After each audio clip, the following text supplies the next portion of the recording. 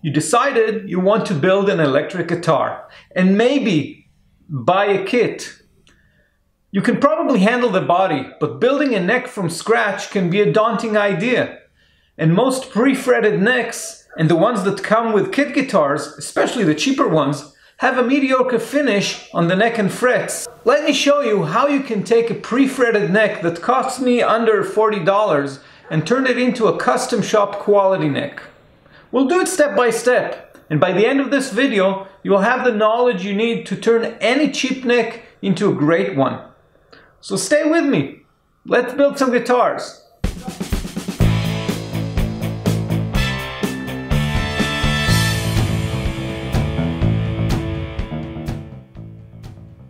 Hi, I'm Yoav, and this is the Electric Luthier. Today, we'll go through the process of taking any cheap pre-fretted guitar neck and upgrading it to a custom shop quality neck. Most guitar kits will have the same type of neck and will benefit from this just as much. I can totally understand anyone who's reluctant to tackle building a guitar neck from scratch. Nothing affects the comfort and playability of a guitar like the neck. You can always improve the sound with better pickups, a new pedal, or a new amp. But if a neck doesn't feel right and is not smooth to play, it doesn't matter how beautiful the guitar is. Well, good news! You can get a pre-fretted neck of your preferred style, or even a blank paddle headstock, which is what I got, and give it a full makeover to a custom shop finish. The type of headstock is really a personal choice and is the style of the guitar as a whole. But since I'm going for a hybrid type of guitar, I'll make my own headstock shape later. So where do you get the neck itself? Well, for most people, the easiest and cheapest choice would be Amazon or even Walmart. They have fretted necks starting at $34. You probably have your mind set on a particular color or style, and I linked a few examples in the description below. Chances are, when shopping for the lower price end of guitar necks, it originated in China. That does not necessarily reflect on the quality. Gibson makes most of their budget guitars in China. But if you buy directly from Chinese websites such as AliExpress, shipping times may be a bit more fluid than Amazon. If you're in no rush, you may even be able to get better bargains there and save a few dollars. Since you're giving the frets an overhaul anyway, I'm treating whatever I get as raw material. The original quality of the fretwork itself is secondary. There are American, Canadian, and British manufacturers who make wonderful pre-fretted necks, but they would be in a different price range altogether. Before I jump into the work itself, and if you like where this is going, hit the subscribe button and also the bell button if you want to get notified when more videos come out. You're also welcome to visit my website, theelectricluthier.com, with tons of more information for the aspiring guitar builder. Alright, the work ahead of us is comprised of 4 parts. First, I'll check the neck and the frets for inconsistencies and height differences. Then I'll be leveling the frets to the same height. Next, I'll have to re-crown the frets, and lastly, I'll finish and polish the frets. Each of these steps has its own set of tools and the do's and don'ts. As with any craft, luthiers have their own preferences, methods, some they swear by, and their own whims. I'll try to give as broad as possible a view, relying on what I've learned and my own experience. Fortunately, none of the tools we need here are of the expensive sort. I'll link all the tools I'm using below in the description for your convenience. So the package has arrived, you've stripped away the packaging, run your hands along the frets, and if no one is around, probably played a little air guitar. Now the first thing on our list is checking if the neck is totally straight. If the neck is slightly bowed, we can adjust it. But if it's warped, twisted, or bowed sideways, which are all quite rare, There's nothing we can do with standard tools, and you should return it and replace it. You can first just take a look along the edges of the fretboard to get a sense of it, but the actual test is done with the notch straight edge. We're checking how straight and flat the fretboard is, meaning the wooden part, not the metal frets. If you just put a straight edge ruler on the fretboard, it will give you a sense of how flat the frets are and not the fretboard itself. You may want that at the end of the process, not right now. A notched straight edge has notches matching and skipping the exact position of the frets. Most notched straight edges have two different sides to match the majority of guitar scales. The scale of a guitar is the length between the bridge and the nut where the open string is stretched. The total scale length would affect the spacing of the frets. One side usually fits a 24.75-inch scale, typical of most Gibson guitars, and the other side would fit a 25.5-inch scale, typical of Fenders. As long as you can have the straight edges sitting on the wood and not the metal, you're fine. Lay the neck on a flat, preferably padded surface, and put the notch straight edge on the fretboard in a way that the notches perfectly align with the frets. Take a look at the area where the edge meets the fretboard at eye level. You want to have a light behind the neck to better show if there are spaces between them. If the lower edge is absolutely flush with the fretboard, it's straight. If the edge is touching on the sides and slightly lifted in the middle, you have an up bow. If the middle is touching and the ends are in the air, the neck has a back bow. A lot of necks will have a slight up bow because that's the way they're set up and that's the way a lot of guitarists like it. But regardless of how high an action you prefer when you're actually playing, you'll need to straighten it for the purpose of fret leveling. Straightening or flattening the neck is synonymous with adjusting the truss rod. There are a few types of truss rods, but all of them perform much the same way. In order to flatten an up bow, you need to tighten the truss rod. In order to flatten a back bow, you need to loosen the truss rod. The good old righty-tighty, lefty-loosey will do the trick. Now, different truss rods come with a variety of interfaces for adjustments. From what I've seen, most Chinese necks will fit a 5 or 4 millimeter Allen wrench, but you may run into hex nuts or X-slotted nuts here and there. In most necks, the adjustment is made on the headstock side or the nut side. But some, and mostly older models in acoustic guitars, may have it on the pickup side. Now, most reputable guitars will come with the correct wrench to fit their truss rod. Fun fact, the truss rod is almost 100 years old. Gibson patented the first adjustable truss rod in 1921. Now, here are 4 tips for easy truss rod adjustment. Always start by slightly loosening the truss rod, meaning turning it left, even if you need to tighten it. It will give you a sense of how difficult it is without having to use too much force, because it's always easier to loosen it. It will also help you loosen the nut if it's a little stuck. Mark the truss rod with a Sharpie pen before moving it. A little turn goes a long way, and you want to know where you started. If the neck is on a stringed guitar, always loosen or remove the strings before truss rod adjustments. The first tip will save you if you forgot. Start with small increments of rotations and check with the notch straight edge. An 1/8 of a turn may be all you need for a slight bow. Once you have a perfectly straight neck and fretboard, it's time to move on to the frets. Most standard electric guitars will have 22 frets. When the fretboard is flat, we want them all to be the exact same height. How exact? Absolutely exact. Any deviation could at some point or area cause fret buzz or string budge, which is the same thing. It's just a matter of perspective. Therefore, you'll need to check fret by fret and check if it's relatively high in relation to its neighboring frets. To achieve this, we have a nifty little tool called a fret rocker. The fret rocker is essentially a straight edge ruler covering 3 frets at a time and not more.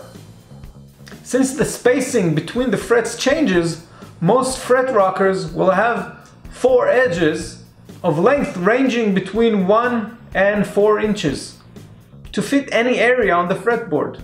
Simply put it on every 3 fret span and try to rock it. If it rocks, the middle fret is higher than at least one of the other 2. Since we can't lift the lower frets, only reduce the high ones, we're going to be marking all the high spots. Start from one end of the neck, let's say the nut side. Put the rocker on the 1st, 2nd, and 3rd frets on the high E side of the fretboard and rock it. If it rocks, take a permanent marker or Sharpie and mark the fret top in that area of the fret. Repeat this on the same frets but in the middle of the fretboard and again in the lower E string side. If the 2nd fret was consistently higher in all 3 areas, you should now have the crown of the fret all marked. If only a part of it was too tall, only that part should be marked. Now move 1 fret down and repeat. If you have a 22 fret neck, you should have to rock your rocker about 60 times to cover the whole neck. And no, there are no shortcuts here. Get yourself in a comfortable position, have your neck positioned at eye level, and just rock it. Once you're done, all the higher frets should be fully or partially marked, and you're ready to start leveling them. Now, 3 precautions to take before you start leveling the frets. First and foremost, protect your fretboard. Before approaching the neck with any type of abrasive tool, make sure you properly mask it. I prefer to do it even before fret rocking to save me from slip-ups of the permanent marker. You can use different width of masking tape or just cut along the side of the frets with a scalpel or a very sharp thin blade. Make sure you cover right up to each fret. You'll need it for the recrowning. Do be careful not to scratch the fretboard with the blade, kinda defeats the purpose. Hold the knife at a very low angle. I'm not a fan of the cutting method, so I got some thin masking tape to minimize the cutting I need to do. Second, remove the nut if you haven't already. You don't want it to get in the way or be damaged. Most nuts should just have a dab of glue holding them in, and a gentle tap sideways should remove it. Try and be gentle. After marking on the frets, I like to also mark the rest of the frets with different color. This way I have a good indication when I have reached the lower level and should probably stop. Remember, you always want to remove only as much as necessary and nothing more. Now that everything is marked and protected, it's time to choose your weapon of choice. There are 3 tools commonly used for fret leveling. The first and probably most common is the leveling beam. These are essentially a perfectly flat steel or aluminum profile with a sanding paper attached to it. You can easily improvise it from an old level or a piece of scrap metal profile with self-adhesive sandpaper or with double-sided tape. But make sure it's perfectly flat. Leveling beams come in different lengths and different grits. The 24-inch ones are a bit cumbersome and are mostly useful for a new or refretted neck. The 8-inch and the 16s are handier and easier to work with, and better suited for localized work. There are also leveling files. They do the same job as the leveling beam. The upside is that they don't wear out, just need cleaning, and they can last you a lifetime.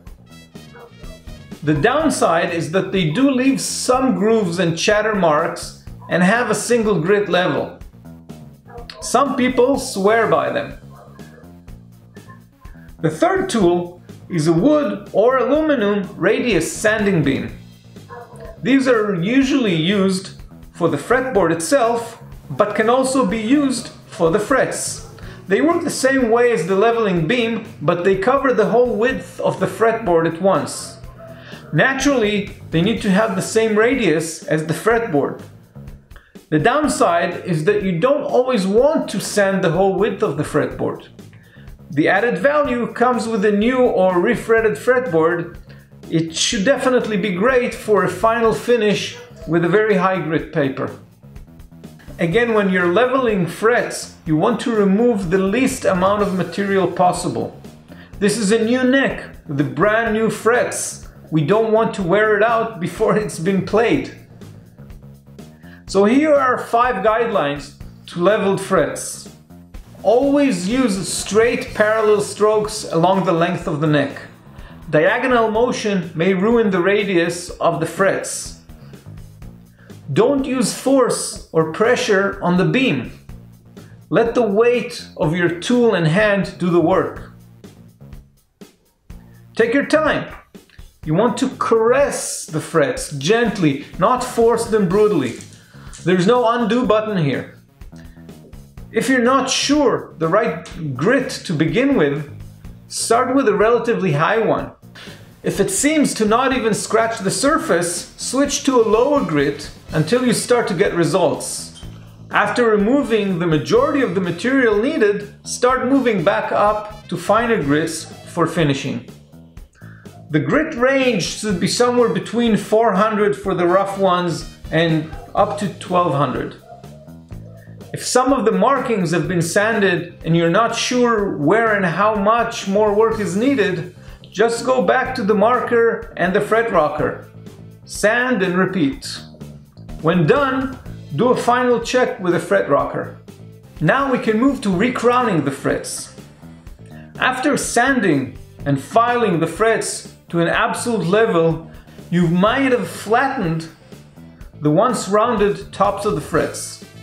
In a well-fretted neck, those might just be a few frets or areas, but in some cases, if the original fretting was very uneven, if you're dealing with an old worn-out neck, or if you sanded with too much enthusiasm, it may be a lot of frets. Recrowning is simply the process of giving the fret its original round shape whilst keeping the height as it is. You just went through a lot of work getting the frets level. You do not want to touch the height, just the shape. Here are a few guidelines for recrowning. We want to bevel the sides of the fret profiles, but not touch the middle, as it is now in the correct height. The shape of the profile needs to be round and not triangular with a sharp tip on top. So take care to have the highest point of the fret exactly in the middle of the fret. This is where the string bends, and this is where the intonation point of the fret is. And be careful not to overfile the area in the sides of the neck and leave the thicker fret in the middle of the neck. Now there's an array of recrowning tools from different materials, styles and sizes, which can divide into 2 main categories. Files that have an abrasive flat side to file the frets and a smooth edge to run along the fretboard without damaging it.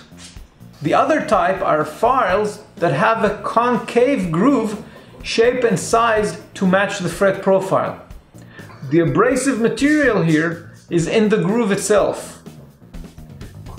As with other tools, I do encourage you to try a few and see which ones you prefer. Okay, let's get recrowning. Here are 4 simple steps for crown perfection. Mark the now flat top of the frets that needs crowning. You're aiming to file the width of the marking until you're left with a thickness of a hairline. If working with a straight or triangular file, Do not try and file it into a radius, but rather bevel the side at 45 degrees angle outside the radius you want, and then two smaller edges you have created. If working with the designated grooved fret file, just follow the neck radius, the smooth stroke, and watch as the line gets thinner and thinner. When the lines are thin and the frets are rounded, have another pass with a fine grit sandpaper to take out any edges left on the side of the frets. Check again with a fret rocker to ensure that you've done a great job. And lastly, 4 more steps to fret awesomeness. Do one more pass of filing to the tips on both sides of the neck from top view. Round the tips. It'll be smooth as butter when you run your fingers on it. Try and be thorough. This is not the place you want to cut corners. Well, you know what I mean. Take an 800 or 1000 grit sandpaper and gently go over the sides of the frets. This is not meant to actually shape the frets. We've already done that. We're just removing the scratches the files left there.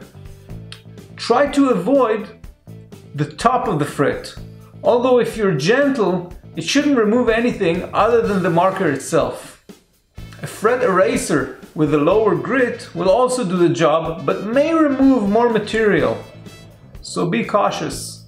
Now switch to a fret eraser with higher grit and just go over all the frets until they start to give a nice sheen. This can also be done with a fine grade steel wool, although a lot of people find it messy and it should be kept away from the pickups as they are magnetic. The next step is to take a metal polishing paste with a clean cloth, spread it and buff it to a mirror shine. If you have a Dremel tool with a polishing wheel with a polishing compound, you will get even better results, and as a bonus, you can possibly also skip the fret eraser. That's it! You should now have a neck that can compare with any custom shop guitar and probably beat most standard guitars. But more importantly, you have a great neck which you will be able to have fun with and play for a bargain price. That's it for today.